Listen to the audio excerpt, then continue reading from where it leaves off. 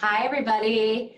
Welcome to our Wine virtual tasting. Today's special is a New York Drinks New York holiday special. We're tasting 4 wines that were selected as part of a New York Drinks New York alum, Mike Faircloth.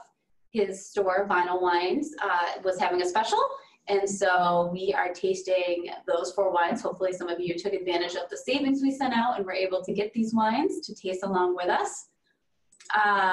My name is Julie Purpura-Hosbach, and I'm the Education and Member Services Manager at the New York Wine Grape Foundation. Thrilled to have you joining us today. For those of you that are brand new to our series, we usually meet every 4th Sunday of the month, and we taste through a different varietal. We'll talk through all the different techniques of appreciation, fun facts about the wine. Usually we taste wines from 3 different regions of New York State, and you can at any point in time ask questions, type comments into the chat bar. So if you're new to Zoom and if you mouse over your screen, you should be able to find a Q&A section and also a chat bar feature. So please feel free to put your comments on and be as participative. We love hearing feedback and comments and all. There's no such thing as a stupid question. So please join right in with us. I'm a certified sommelier through the Court of Master Sommeliers. I am a WSET3 certified and a certified specialist of wine through the Society of Wine Educators, which basically means I'm a huge wine nerd, and I love talking about wine with people and tasting and appreciating wines with people. And today, I'm especially thrilled to have my colleague, Paul Brady, who's our New York Wine Brand Ambassador, joining us, who's also an experienced sommelier, and he's going to add a lot. He oversees our New York Drinks New York program with our other colleague, Jen Cooper, so he has lots to share about these wines too. So we're super excited to get started. I will send a copy of the recording out, so you're welcome to, hopefully you got our tasting sheet ahead of time that I emailed out with the link. You're welcome to take notes alongside with us, or you can just sit back, relax, enjoy, and we'll send out a copy of the recording usually in about 24 hours from when we finish today. So let's get tasting. Today we're going to be starting with Boundary Breaks 239 Dry Riesling. Hopefully you all have this bottle. Boundary Breaks is located on the east side of Seneca Lake in the Finger Lakes.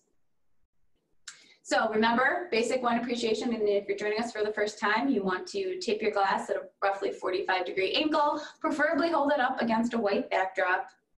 Look at the color. Look at what color is it clear versus cloudy? Remember, white wines tend to get more darker and golden as they age. Red wines tend to get lighter and more British color as they age.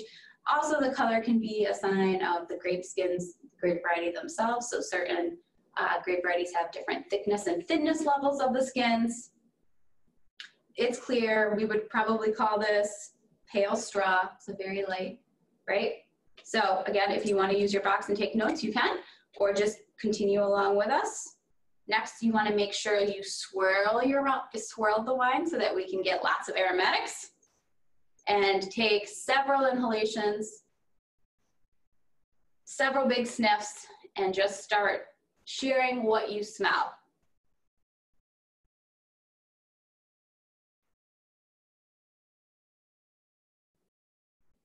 I definitely get a lot of lime. How about you? Super, super clean and crisp aromatic wine for sure. A lot of those very common Riesling aromatics. Yeah, stone fruit. Citrus, lime, yeah. A little bit of like green apple baking spice. And that like wet rock limestone smell, you know, makes you think you're just outside, as you said, so fresh.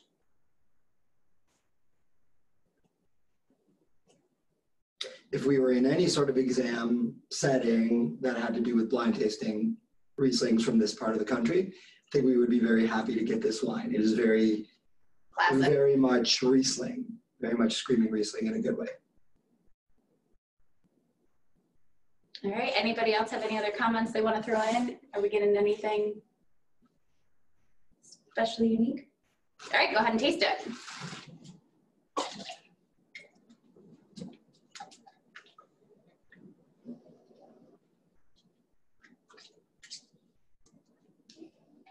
So remember, when we talk about appreciating wine and we taste it, we're looking at various structural elements. So basic structural elements of a wine. If you're brand new to us, for those of you that are frequent flyers with us, feel free to add in and comment in. But mostly what we talk about for structural elements of a wine are acidity, tannins, which is a mouth drying component, a textural element that generally is associated or mostly found in red wines because it comes from the skin, seeds, and stems of a grape skin, and red wines ferment on their skins. It also can come from oak barrels. So you can maybe find it in a white, but we wouldn't find it in this Riesling. So acidity is like biting into a lemon. Your mouth waters, your jaw tenses. If you tucked your chin into your chest, you'd have the propensity to drool. Now, typically Rieslings characteristically have high acidity, as do cool climate wines. It's part of what makes them so super food friendly and mouth-watering delicious. So this would be an example of high acidity if we were talking about acidity. And again, we're not going to talk about tannins. The next structural element we would talk about is sweetness, or the absence of, which is called dry. And I guess I probably already gave it away when I said that. This is dry Riesling, but according to the International Riesling Foundation scale, anything under 1% residual sugar is considered dry. 1 to 2% is off dry, 2 to 4 is medium sweet, and then anything above 4% would be considered sweet. So this is under 1% residual sugar. There's probably just a touch there to balance out some of that high crisp acidity. Beautifully balanced wine. The last structural element, so again, we're going to call this is a dry wine. And then alcohol is sometimes perceived as a warming sensation. So if you feel no warming sensation or maybe a teeny bit in your nose, generally the alcohol content is less than 10%. If you feel maybe a warming sensation in your throat, it's usually 10 to 12%. And if you feel a warming sensation in your chest, it's usually above 12, 12.5%. This might take some practice. And so if you're joining us for the first time, you know, don't be shy, but also you'll learn and get better with it. I would definitely guess that this is probably like around 11, 12%. I was definitely feeling it in my throat. That would be my guess. We can take a look at the bottle. And then the body of a wine is, the best way to think about body is to equate it to milk. So is it like skim, 1%, 2% whole milk? You know, what's the weight on your tongue? And this, what does everybody think this one is? Wait for comments. Any are coming in. I would definitely say that this is a light-bodied wine. More like that skim in terms of weight. And if you have the bottle in front of you, if you took a look at the back, you'd see it's 11.5% alcohol. So we were pretty spot on with our guess. Anybody have any questions or comments they want to share about this Boundary Breaks Riesling? Paul, do you have any interesting side notes you want to add? Sure. If you haven't had a chance to visit Boundary Breaks, there are few people in the wine world more serious about their vineyard. It's a really quite visually spectacular site. The vines, the soils on that particular site are heavy in clay, so they're what you would call water retentive soils, and the Boundary Breaks team does a great job in their vineyard managing that, managing the drainage and everything that's important with that soil type. And this style in particular, this wine is made by Kelby Russell. So Boundary Breaks is sort of a vineyard first winery, and this then was produced down the street at Red Newt by Kelby. And the style that they go for is a little bit almost, if we were in Germany, you would call it either that Cabernet Trocken or Spätlese Trocken. So basically a late harvest pick, then vinified entirely dry. So going for that nice rich texture from the late harvest ripening, but then vinifying all the way dry to make it a dry wine. So it's powerful Riesling. It's very refreshing. It's got some backbone to it and should go with just about anything. Yeah, I was just gonna say, I wish we had food with this tasting right now because that screams food friendly. So when you're thinking about your holiday food upcoming dinners and what wines to pair with them. Again, Riesling in general is a super food-friendly wine, partly because it's so versatile, and it has high acidity. So acidity acts as a conductor of flavors in your food, as well as it's refreshing and cleanses your mouth and gets you excited and ready for more. So I always recommend Rieslings.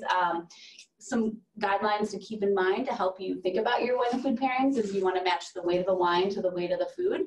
So you want to match more light to medium bodied wines with, you know, probably more your seafood and maybe poultry dishes, and your heavy, robust, full-bodied wines with, you know, your more heavyweight laden dishes. In general, that's one rule of thumb. There's a lot of guidelines to wine and food pairing, so there's no one right or wrong answer.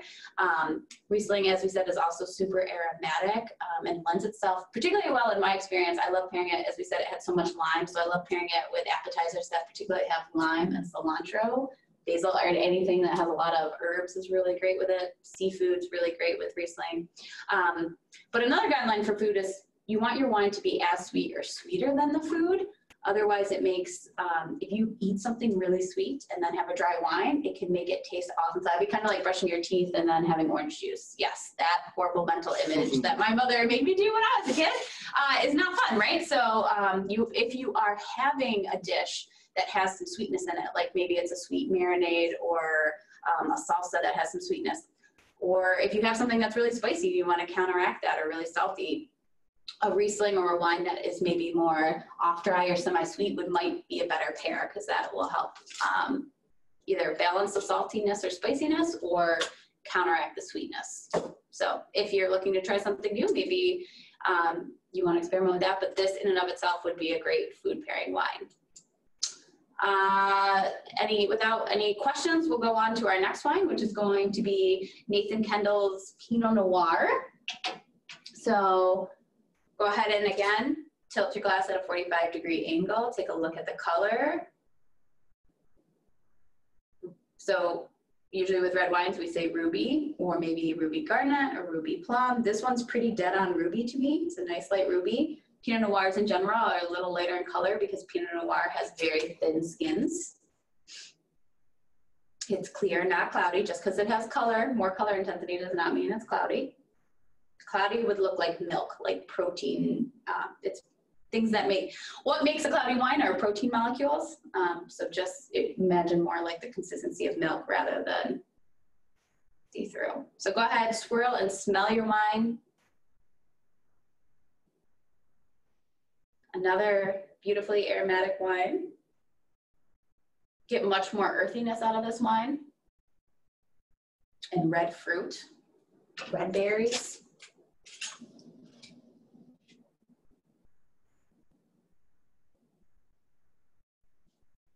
I get cherries, strawberry. Definitely get those baking spices in this one.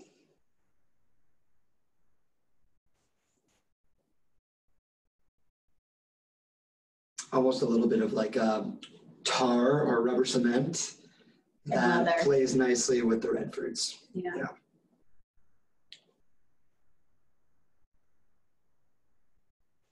Any other comments? Aromas that anybody else is picking up? Go ahead and taste it.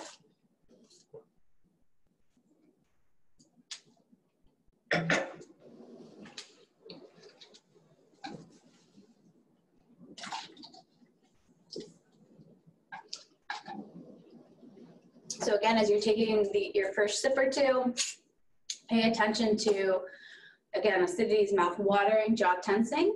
Now in this example, since we're having red wine fermented on the skins, we have tannins, which are our mouth-drying texture. It makes you want a glass of water. So acidity and tannins are kind of opposite, or feel opposite, do opposite things in your mouth, and they balance each other out really nicely. So in terms of acidity, that mouth-watering, jaw tensing, like biting into a lemon, that's acidity. If we were evaluating this against the world of wines, low, medium, high, what does everybody think? It's pretty high. Yeah. So again, we're still in a cool climate. Pinot Noir can have good acidity. I wouldn't say it's quite as high as the Riesling, but definitely at least a medium, if not medium plus acidity. And tannins in the world of wine. So obviously the Riesling we said didn't have tannins. This one, you do feel that mouth coating compared to, you know, the world of wines and some Cabernet Sauvignons or Shiraz or Malbecs that typically have very high levels of tannins. This is, I would say, is probably more a medium level of tannins. It's just nice smooth coating, but beautiful texturally like velvet. Just creates that smooth mouthfeel. Would you say it's dry in the middle or sweet? Don't let, on the note of sweetness, don't let your nose deceive you. So sometimes when we smell, especially in Rieslings, when we smell lots of fruit, but again, in any wine, where you smell lots of fruit or you smell sweet things, your brain might trick you into thinking that a wine is sweet because 85 to 90% of what we taste is from our sense of smell.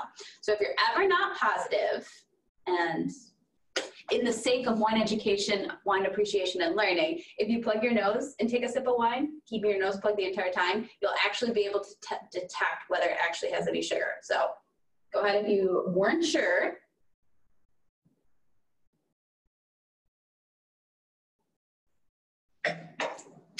And if you didn't get it before, hopefully plugging your nose helped you see that this is a dry wine, even though it had lots of fruit in the nose and some sweet baking spice aromatics. It's a dry wine. And then body, again, think back to skim milk, 1%, 2% whole milk. Where do you think the body is on this wine? More than the Riesling, but again, in the world of wine, I wouldn't say full, so I'd say maybe a medium body. Yep. So this is a 2017 Pinot Noir. We should probably mention that the Riesling from Boundary Breaks was 2018. 2018 was a very challenging vintage, so pats on the back to all our vignerons and viticulturists who were involved in the 2018 vintage. No matter what the challenge, they made some outstanding wines for us. 2017, a little bit different. It was a bit mild and rainy in July and August, but then the sun came out in September for a really, really nice finish. Produced a lot of wine that year. I like the red wines, how they're drinking right now at an early age. They've got this nice sort of snappy pop to it from that sort of light body and nice refreshing acidity. This is a blend of two different vineyard sites from around Seneca Lake. One on the east side, which is Light and Frost, and one on the west side, which is Tuller. Light and Frost is more rocky as far as soils. Tuller is more sandy, so they sort of have a nice tension, push-pull, which ends up being a very harmonious blend, and I think gives the wine its structure and personality. Thank you, Bob. Yeah, definitely two great examples of Finger Lakes, a white and red, that are also both super food friendly and would be great for your holiday. Again, both would be great with turkey if you're having that.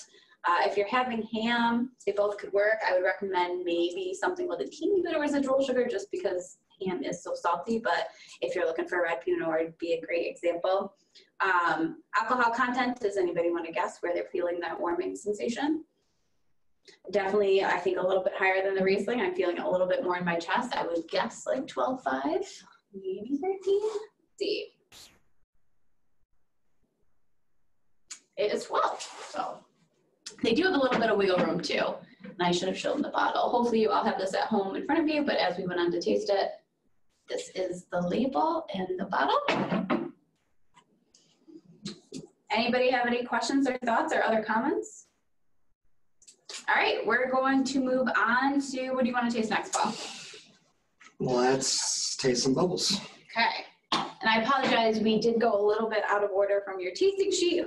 So we started with the Boundary Breaks Riesling, then we went to the Nathan Kendall Pinot Noir.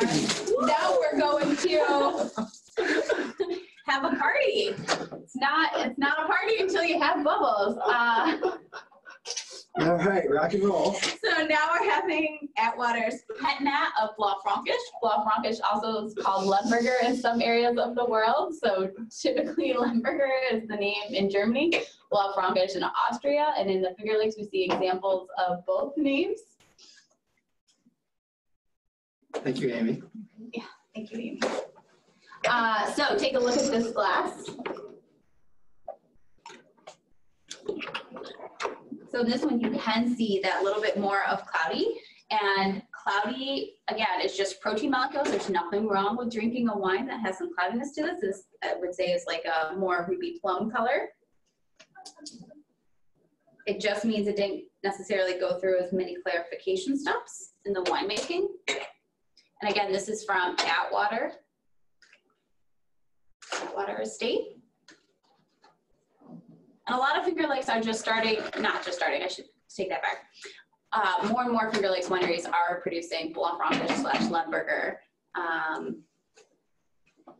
And I think it is one, I don't know if you'd agree, Paul, that we might continue to see more planted of and more producers making it. I think it's a pretty safe bet that we may see an increase in acreage over the years of Blaufrankisch or Lemberger, whatever you prefer. And all right, so what just happened there? Let's talk about let's talk about Pinot and the explosion. So we are going all in on bubbles here this morning. So Pétillant Naturel, or Pinot for short, is a sparkling wine process, sometimes referred to as the method ancestral. And so how this differs from champagne or other forms of sparkling wine technique is what happens is the grapes are pressed, the juice begins fermenting in tank or another vessel, and then is transferred into bottle while it's still fermenting. And then it finishes that fermentation in bottle, trapping some CO2, which is eventually released in the form of bubbles. And that wine the wine in bottle, as it finishes its fermentation, can finish all the way dry, or sometimes with a little bit of residual sugar left over. In this case, let's talk about natural wine a little bit. So Atwater, Vignoles Purdy, and George Gnosis. This is a project of George. George, he told me that this is all wild yeast fermented, no sulfur added, and not disgorged, not fine, not filtered. All the good natural wine stuff. Right, that's back to why natural wine is like, and which is why it's cloudy, and sometimes it's probably our fault for maybe not having the wine cold enough, which is why it was like New Year's Eve upon opening.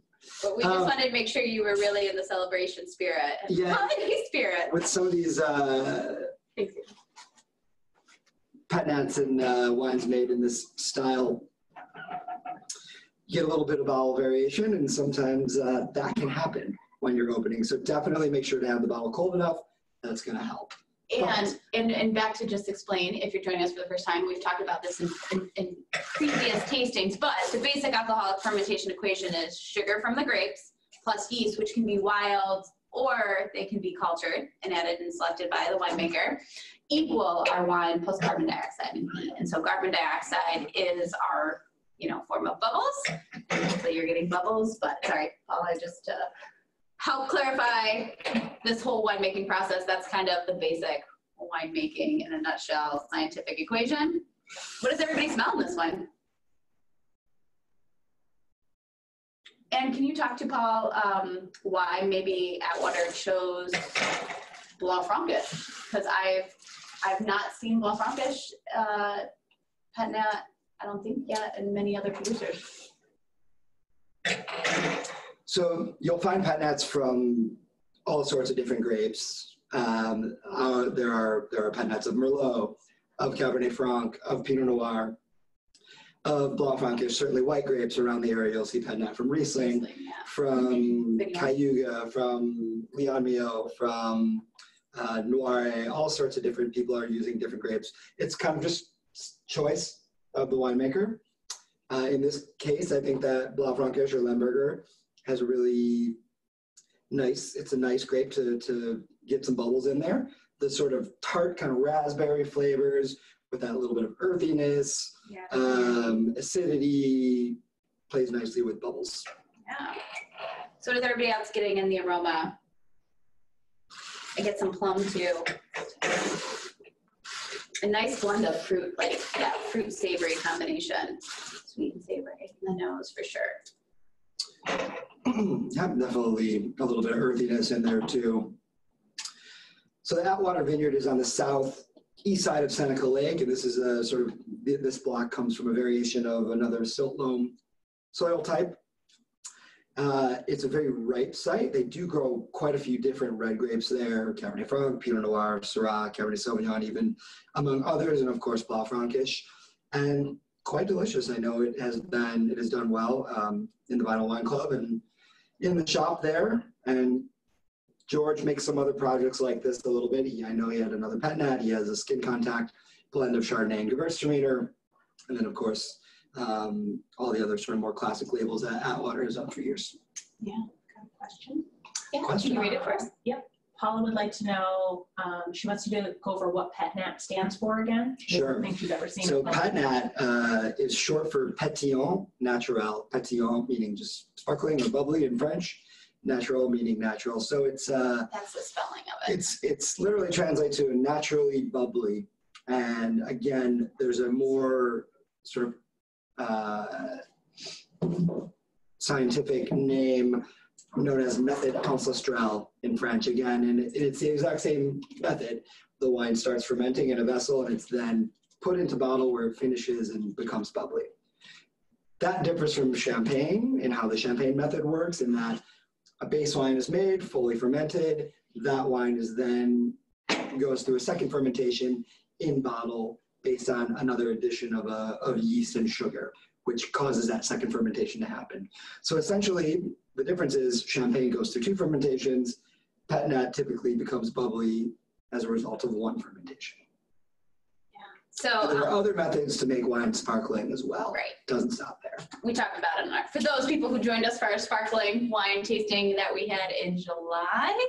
We talked about the tank method, and we definitely went into more detail on the traditional method, champenois or champagne method. But thank you, Paul, so much for explaining Pétillant Naturel, or PETNAT as we say for short. It is becoming, I think, more of a popular trend, and you can find more and more of these, I would say, in liquor stores than you ever have before. In terms of structural elements, as Paul said, this is fun, fruity. I definitely think this is a great way to start your holiday celebration. In terms of structural elements, acidity, I would say is medium, definitely. Yeah, medium to almost high. Yeah. It does have just a teeny bit of tannins, because again, it's still a red wine, so you get a little bit, but you don't feel it as much. Might be a low level. And sweetness, dry, middle, sweet. This one I would say is just a touch off dry. A touch. Just a touch. Perhaps, yeah. I think it's so in the world of sparkling, you can have up to 1.5% residual sugar and still be labeled brut, or dry, which brut is dry in the sparkling world. So, And of course, with PETNAT, none of those rules apply. seems like it's a rule-breaking wine all the way around, kind of. And then body. What do you think the body is? Medium.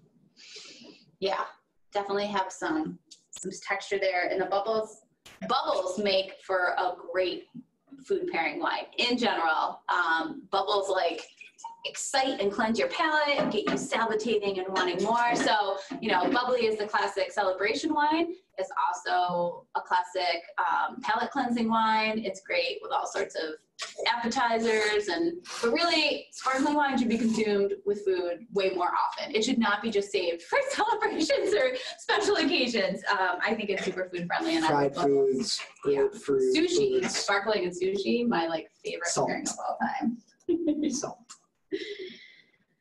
Anybody have any other questions or comments on our Blaufrankisch PETNAT from Atwater Estate? All right, so the last wine we're going to taste today, we actually had this lovely little rainbow of wines in this package. So you had a white, a red, a reddish bubbly, and now we're going to have an orange wine. Thank you, Paul. So orange wines are another kind of trending wine right now, and this is Keuka Lake Vineyards Amber Vignole, which is a hybrid grape, and the winemaker at Keuka Lake Vineyards is Stacy Nugent, who does some amazing examples of Vignole.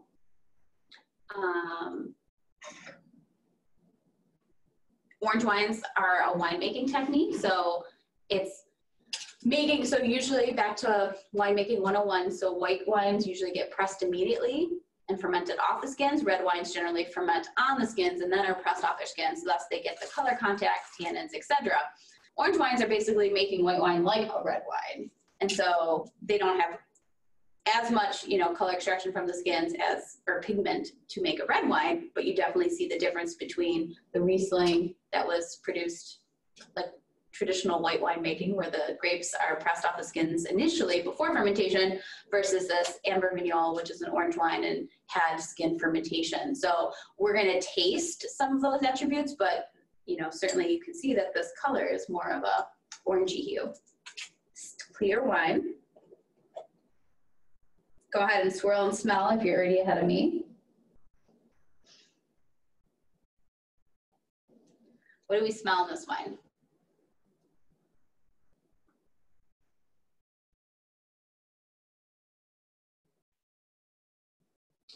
Grapefruit? Yeah, definitely citrus. And like grapefruit peel, like the pith for sure. Definitely get a lot of citrus, grapefruit and orange. Also lots of kind of like yellow apple rind, kind of like when you bite the white middle part of it, a yellow apple. And definitely lots of grapefruit, black pepper. Yeah, there's a spicy element that I wasn't. Black pepper. Yeah, I wasn't expecting. That's why one of the reasons that people like this style of wine is sort of its intensity of aromatics. Super intense, yeah. I feel like it's almost like ginger. You know what I mean? Yeah, like that baking. Ginger, and then almost like a nectarine, fig, really lots of orchard fruit. And yeah.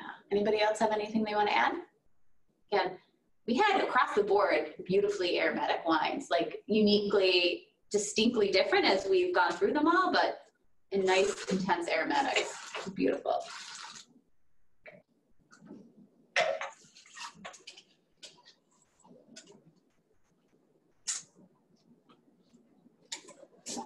Got a question. Robert Ketchum would like to know what makes the color orange when the skins are green. You want to take this one or you want me to? Excellent question. So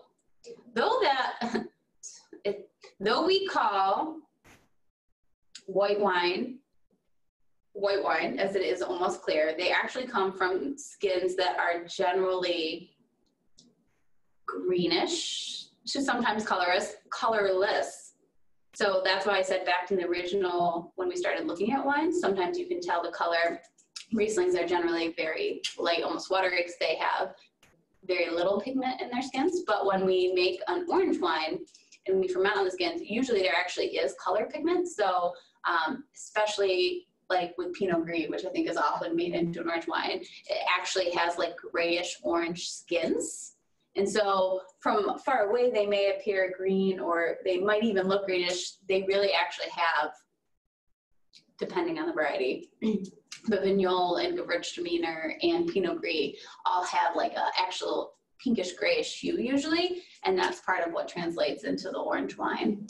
Yeah, I mean, without really fully understanding color chemistry and all of that, what you're essentially seeing is Vignole that the juice is pressed from the middle of the grape that has then spent time with its skins. It'd be, if you saw a Vignole that didn't spend any time with its skins, that would look like a very clear white wine. So what Julie was saying, similarly, grape like Pinot Grigio or Gewürztraminer even, these are grapes that we associate with white wines, but they actually have pinkish skins. So if you were to look at Gewürztraminer or Pinot Grigio on a vine, it's not a white grape. And so if you were to make a skin contact wine out of those grapes, it's going to have a pinkish or amber color, just like this Vignole. Good question. Yeah, thank you, Robert. Excellent. Anybody else have any questions or comments? We can go back to those structural elements.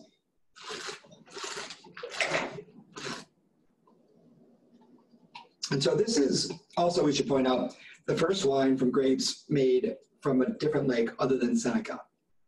Starting with the Boundary Breaks, those grapes were all from the east side of Seneca Lake. The Pinot Noir from Nathan Kay, that was a blend of both east and west side. The Blaufrankisch Patinat from Atwater, that's down on the southeast side of Seneca Lake. Now we're on Keuka Lake. This is a blend of two different vineyards from the east side of Keuka Lake as well. Keuka Lake Vineyards is situated on the west side, where they have a vineyard there as well. And then they have 2 other vineyards on the east side of Keuka Lake. Keuka Lake is a little further west than Seneca. Yep. So acidity, mouth-watering, jaw-tensing, again, pretty, I'd say medium plus to high acidity on this wine. It's a cool climate. Vignoles typically has medium plus to high acidity. Raging high acidity in Vignoles. Hard to get higher than the Vignoles grape in terms of acidity. And that's one of the reasons that it can make a lot of different styles of grapes, all the way sweet, dessert wine, classic still white wine, orange wine or amber or skin contact like you're seeing today. And actually Keuka Lake Vineyards has a new sparkling version of Vignoles as well now. Ooh, I have not tried that yet. I'll have to add that to my wish list. So yeah, Vignoles has high acidity, pretty much. This one does have a high acidity, and generally, typically Vignoles do. And they actually have, if you didn't try it for Thanksgiving, you might want to try it with your turkey. It's called Turkey Run Vignole, but it is a great food pairing. Again, food friendly, lots of acid to try for your holiday plate. In terms of tannins, so did you feel that, coating on your tongue and teeth, did you feel the texture elements of tannins like we did in the red wines that, especially more like the Pinot Noir, like this definitely has, you can feel those tannins, right? Yeah, if you didn't have another sip, and you'll for sure notice it. Yeah. No. As compared to the Riesling. And you can, if you are at home having all these wines, you can easily go back and compare the difference between the two. I always recommend having 2 glasses for comparative sake. When you're tasting, make sure you taste as best you can. So let's talk about tasting order, because we him and hawed and we did change the order. So generally, it's really important generally to taste dry to sweet. But then you have to factor in other things like tannins, and we knew that this orange wine would be uniquely different and just fun to talk about, and then bubbles, cleanse your palate in between. So that's how we ended up in the order we do today. If you were doing drastically different sweetness levels, you would definitely want to go dry to sweet. Do you generally tell people white before red because of tannins? No, I don't, because I myself, I often, if I'm tasting sort of for assessing purposes, I like to finish with white wines because I like to finish with acid. Yeah. So I like to finish with higher levels of acidity. So it's sort of, I save that to the end, and that the acidity kind of cleanses my palate as I'm tasting. So in tasting, I do like to start with lower acid or even reds.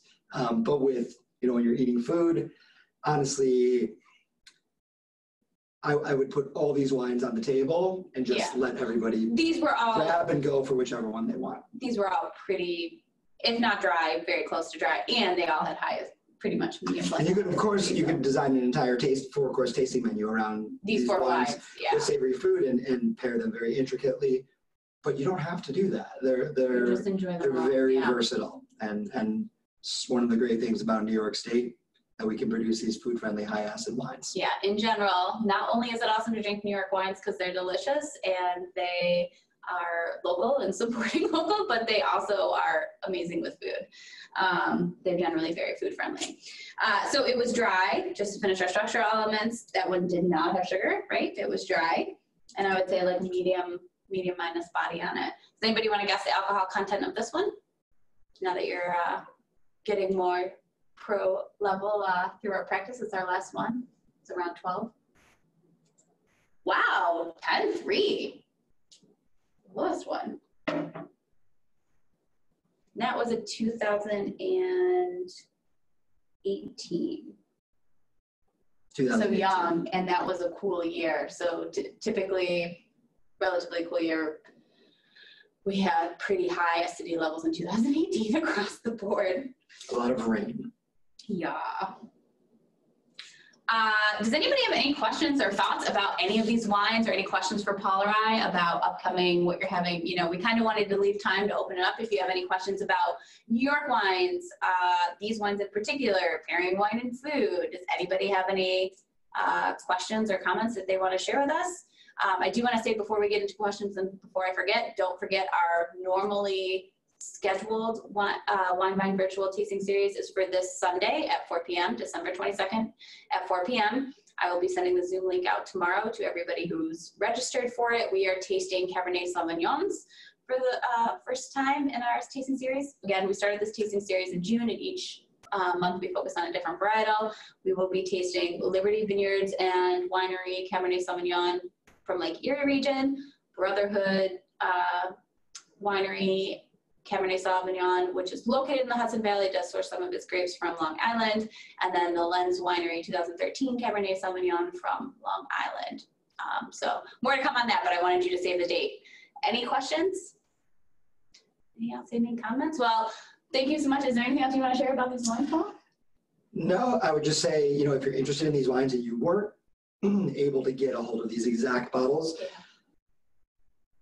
if you're in New York City area, these are available on the vinyl wines, except for the Boundary Breaks Riesling that we did find out that recently sold out there, but the other three are still there. If you're up here in the region and you're looking around, you can always Google, go onto Wine Searcher. It's a great tool for finding these for wines that you're looking for in various shops.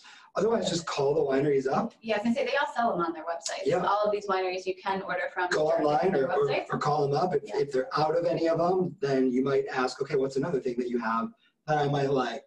Yeah. So, yep, just never hesitate. I can't tell you how many times as a wine buyer for restaurants or shops or even as a consumer, how many times I picked up the phone just to call wineries. And if you're able, no matter where you live in New York City, to go visit wineries, maybe over the holiday break, you want to plan a visit, certainly I think the experience of the tasting room is worth it every single time, and to taste the whole lineup they have to offer. I think the best way to learn about what you like is not only through fun tastings like this, but also to just keep trying. So your homework assignment is to drink as many New York wines with as many meals as possible and keep learning and discovering what works for you. Wine food pairing is definitely, you know, subjective, just like wine tasting is. And so there aren't any hard, fast rules. There's just guidelines that'll help you enjoy. And I'm always happy if you think of anything afterwards, feel free to email me. Amy, would you mind typing my email address in the chat bar so everybody has it, as well as my phone number? Please send us any comments or feedback if you have any. Thanks so much for joining us today. Happy holidays, everybody. Thank and you. Yeah, hopefully see you Sunday. Thanks.